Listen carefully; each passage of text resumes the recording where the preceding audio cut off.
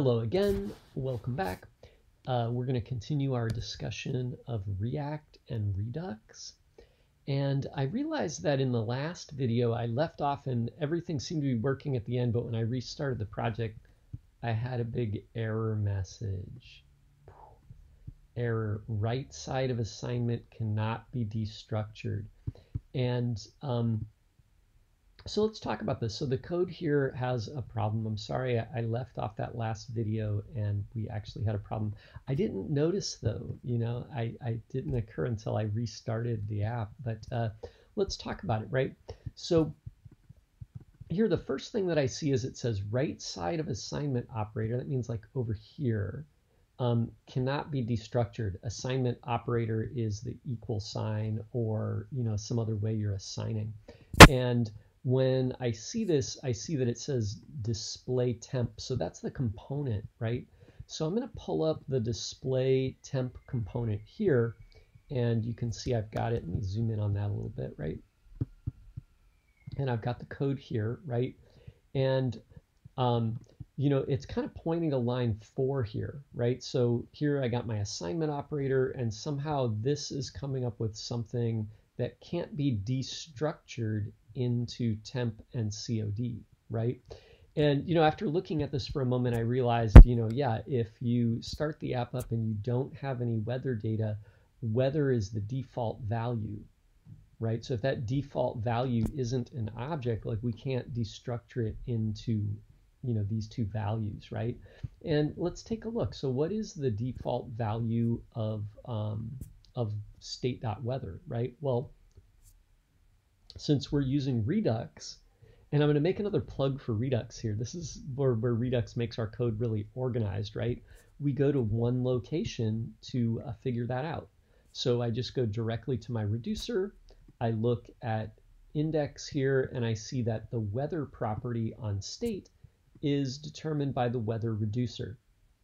Okay, so the value for this property, when I want to deconstruct state.weather, this weather right here comes directly from the value that is assigned right here.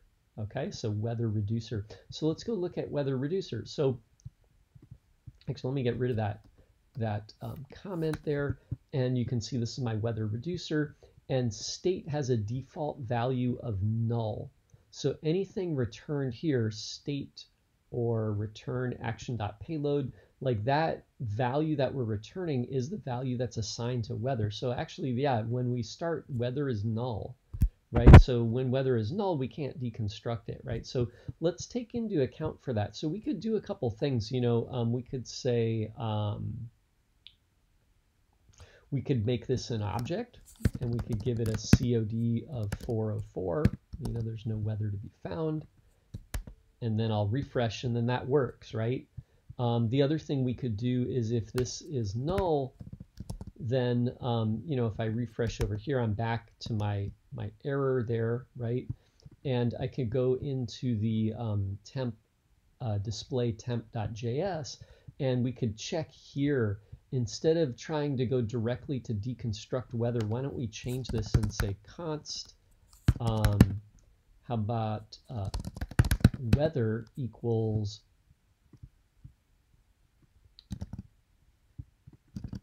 use selector state weather, so we could get the weather here, and then we could say, well, you know what, since we got the weather here, why don't we deconstruct it, right? So we could deconstruct it down here, but before we try to do that, we can say, if weather equals null, in that case, let's just return null, right? So here my component exits early if weather is null, and if it's not null, then we can try and deconstruct it, right? And then we can continue from there. Let's test that. So if I do like 90210, 74 degrees in Beverly Hills. So that would work also, right? So I'll leave it up to you how you want to solve that problem, but this actually brings up an interesting kind of advantage to Redux. Anytime we're going to work with our application state, no matter what component you're in, instead of searching around in one component or trying to figure out where props come from, we just go directly to our reducer, right? We just go right to the reducer, and the reducer determines state. And this is going to be the same for all components, right? So every component doesn't matter.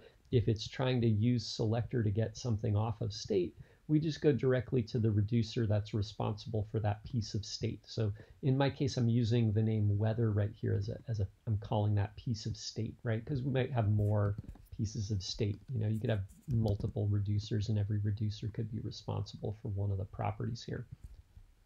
Okay, so cool. So we got that solved. Let's what I'd like to do is I'd like to kind of review some stuff here and take a look at some of the things that we looked at in the previous videos and go revisit them again, right? So one of the things that we're using hooks, okay? So hooks are a new feature. I think they came out in React version 16, okay? And the React team says that hooks are a new feature. They're not replacing an old feature.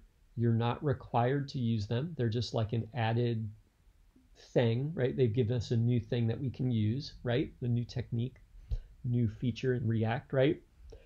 And what do hooks do, right? So you're not required to use them. Do they do anything that useful? Well, let's take a look at the enter zip component, right? So this component uses use state. So all the hooks begin with the word use.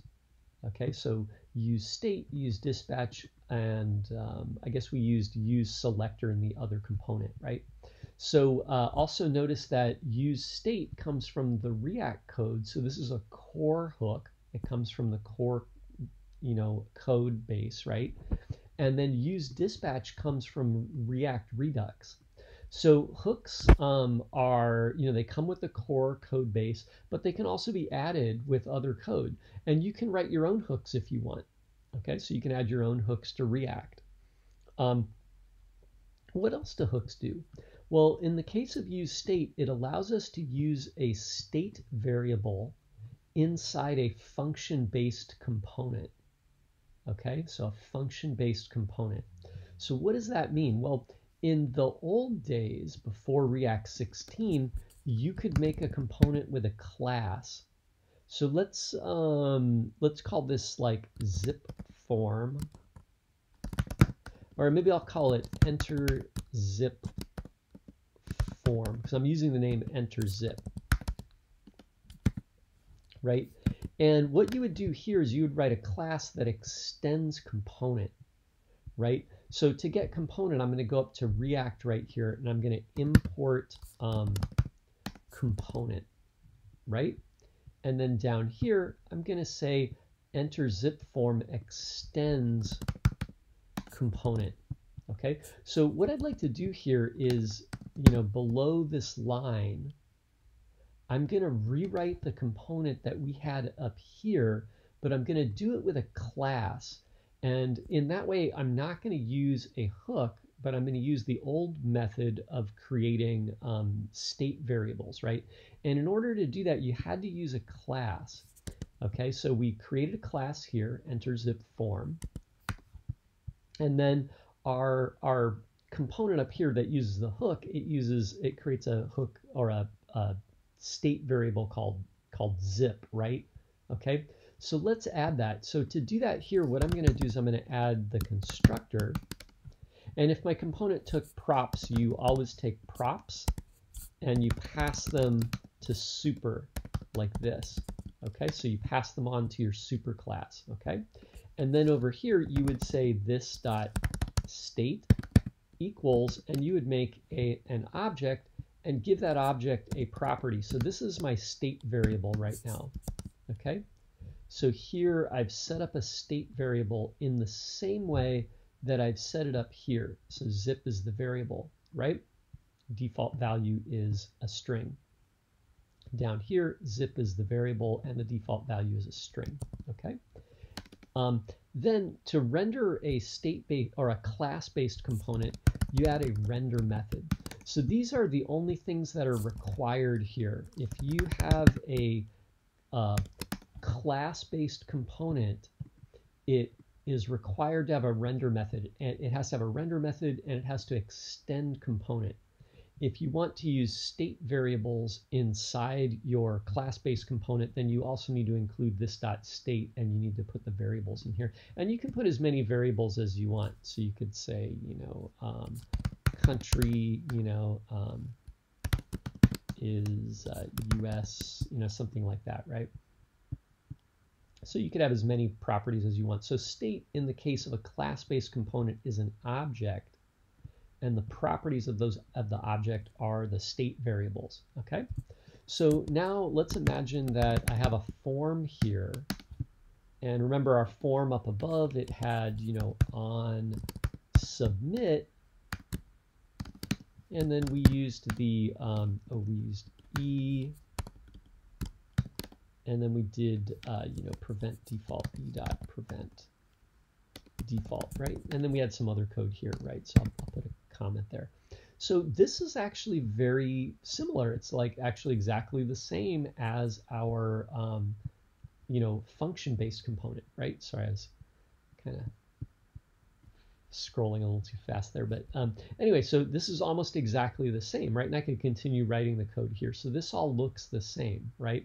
So let's add our input here. What's the input going to look like? Well, I could put the input in here like this, and if you recall, our input needs to have a value, right, that comes from state. So in my case, it would be this.state.zip, right? Because my property here is called state, so it's this.state, and then I added a zip property, so I would put zip here, okay? And then if I want to handle a change event on my component, then I would do e, and then I would say, and now here's where it gets a little bit different, right? In the function-based component using a hook and use state as the hook provides the value, the variable, and a setter function for just this value, right? And you're going to call the setter function and provide the new value, okay? In a class-based component, you're going to use this.setState, okay? And then you're going to put a value in here, right? And that'll be an object, and it'll have any of the properties that you want to change. And my object up here has zip and country, but I don't need to set them both here. I only have to set the ones that I want to change. So I'm not going to change country in this case, but I am going to change zip. So I can just include zip here. So I'll put the object in here, and then I'll say e.target.value. And this is exactly how we got the new value up above, right? So this is similar, but a little bit different, right? So if I look, I guess I can't quite get those to fit on the screen at the same time. Maybe if I do this, get rid of some lines there, right? I guess I can't quite get that to fit on the screen, but here you can see I've got this.setState, and then I have an object as the parameter that or the argument that I'm passing in, and then inside that object I'm naming the property that I want to change, okay? And then this is the new value. And in the hook-based method, I use the setter function provided by the hook, and then I put the new value in there, okay? So what is the difference here, right? Well, a class-based component is a little more verbose. There's a lot more there. If you're used to writing classes, this makes a lot of sense to you. If you're not used to writing classes, this might be kind of confusing, right? Also, the class-based component requires a lot more of this property, right? So you end up typing, even the small things end up being more verbose. So for example, I have to say this.state, right? Instead of set, or this.setState instead of this.set, or, just set property, right? And then inside here, I need to include an object that has a property name that I'm going to set, right? And here I'm doing this.state.zip. I have to put ... to get the properties. Now we could do some deconstruction, so I could deconstruct zip up here, but it's a little more work. I could say const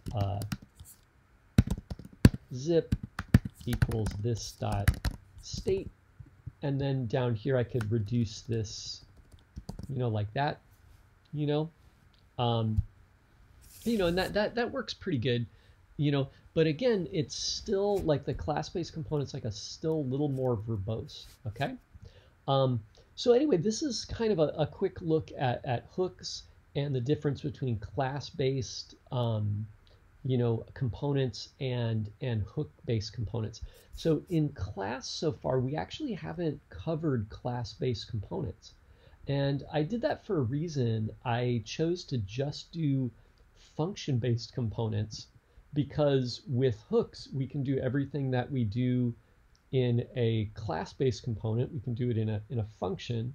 And all the functions that don't require state should be written as a function anyway. So using the function-based syntax, the syntax for all the components you're going to write is going to be the same, right? And I think that that's kind of the big bonus to hooks, right? Is hooks allow us to use one syntax for creating all components, right? Even if they need state or if they don't need state. And if we don't use hooks, then when we're creating a component, we have to make the decision, if it needs state, then we have to make it a class, right? And then all of a sudden we're writing our code differently and the code is more verbose. So it's similar, but it looks very different, right? So again, that's another reason, and I think that's the biggest reason why why we would use hooks, right? And it's the reason I chose to teach the hooks in React this way, right? I did all the examples like this, okay, as a function. So anyway, that's kind of an introduction there to hooks and a little review of some of the code. Also, this down here, this class-based stuff maybe points out some code that you may have seen before or code that you might see in the future.